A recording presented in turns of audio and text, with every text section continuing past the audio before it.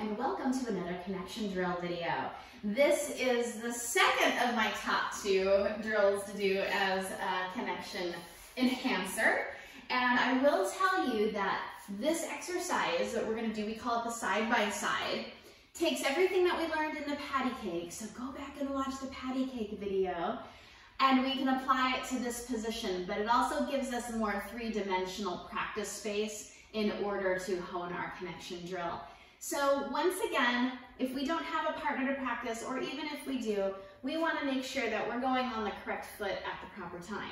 And this one, unlike the patty cake, we're not necessarily mirror imaging one another. We're going to feel like we are, well, I guess the mirror would be in between us from the side, but we're going to feel like we're running a 3-legged race. So if Shane is going with his natural leader foot being the left, and I'm going with my natural follow foot being the right, those feet would move past together, and then our outside feet, and then our inside feet, and then our outside feet.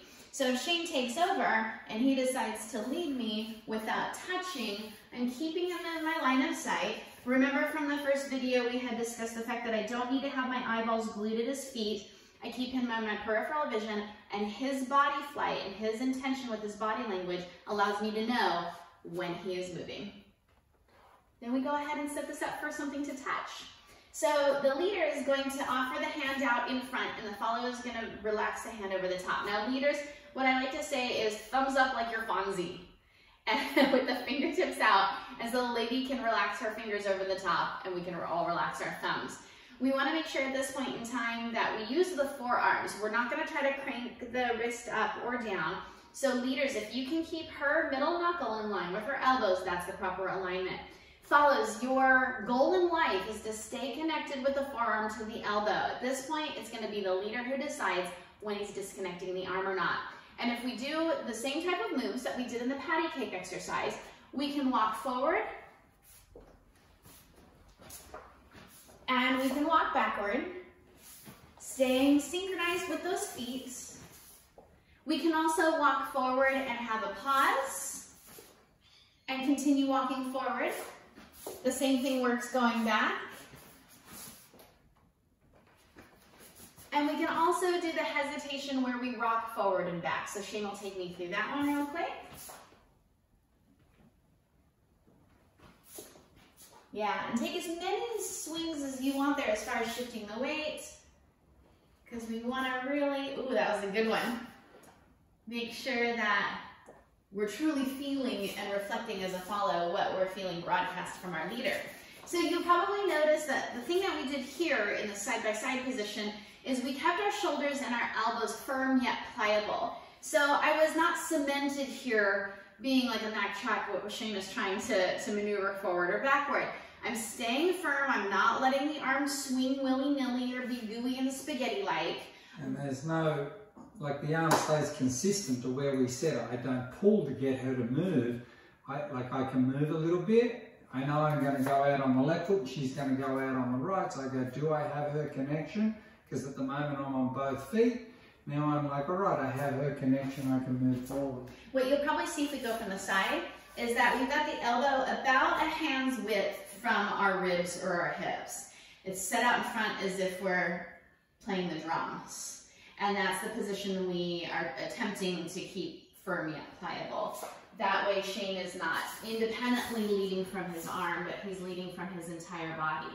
And once again, as we talked about in the patty cake exercise, I suggest that the follows close their eyes so that they can be a pure receiver for what he or the leader is broadcasting.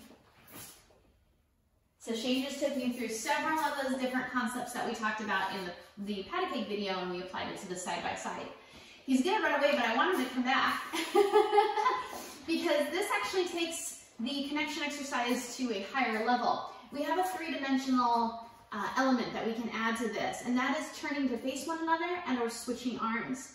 So while Shane is walking forward or backward, we're going to describe this going forward, he can, with his hand being like the locomotive along a railroad track, he can decide to separate the elbow, basically back up the engine of the railroad train, and turn and face me. He's got both arms up, so not only is his body rotating, which leads me, but his body language is showing me that he will want the other hand perhaps. Now, at this point in time, the leaders can choose to turn back the same direction and either resume the forward or backward, or as the engine pulls backward along the railroad track, he offers the other hand, he can turn the other direction. Now notice that Shane and I are not moving the feet underneath our body during all of that. We are simply swiveling toward the ball of our feet, and if Shane changes weight, for example, he turns and is over the forward foot, versus turning and staying over the backward foot,